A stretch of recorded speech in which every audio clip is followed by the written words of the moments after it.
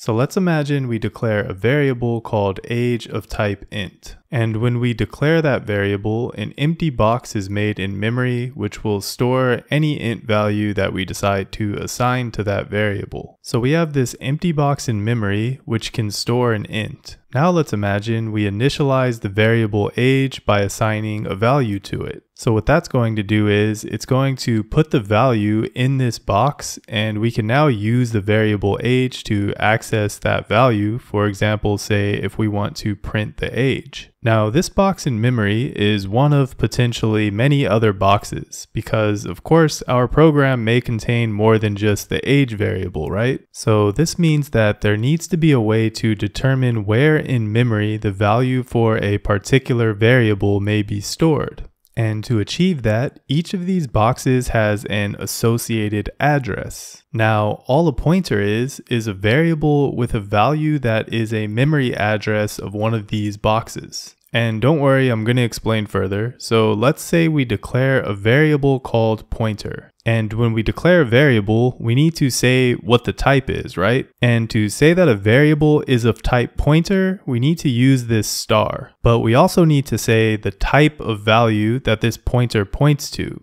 So we'll put star int, which means that we are declaring a pointer to an int. And that's because we're going to create a pointer that points to the age variable's box in memory. And if you remember, the age variable is an int. Now, how do we get this box's address into our pointers box? Well, we can get the address of a variable, and that's any variable, by just putting the and symbol in front of it. So this will actually print the memory address of age instead of the value 42. Now it's simply just a matter of assigning that value to the pointer variable. So now we have the address of the age box contained within our pointer box. So that's a pointer. Just a variable that contains an address to some other variable. Now there's a part about the pointer syntax that can be a bit confusing. This star actually has two uses. The first one we've already gone over, and that is that we use it to declare a variable as a pointer like we did above. The second use is if the star is in front of an actual variable and not a type like it is when we declare a pointer, then that means that we're accessing the value contained in the box that the pointer points to.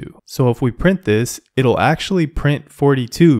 And this process of accessing a value through a pointer is called dereferencing. Now, we can also assign a new value to the age variable through the pointer by using this star in the same way. So we can just do star pointer equals 21, and that will change the value of age from 42 to 21. So if we print this, it's actually going to print 21. And that's pretty much it for pointers in Go.